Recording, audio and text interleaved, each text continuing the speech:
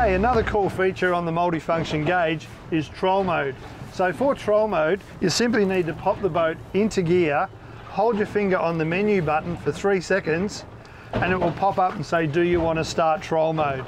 We select yes by hitting the set button, and it's now in troll mode.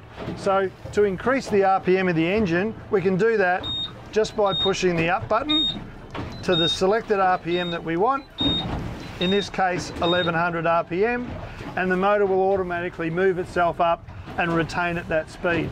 This is a great feature if you're fishing, particularly if you're trolling lures and things like that. You can set your speed perfectly so you don't miss those big fish. It's just another feature of the Suzuki Ultimate Outboard Motor.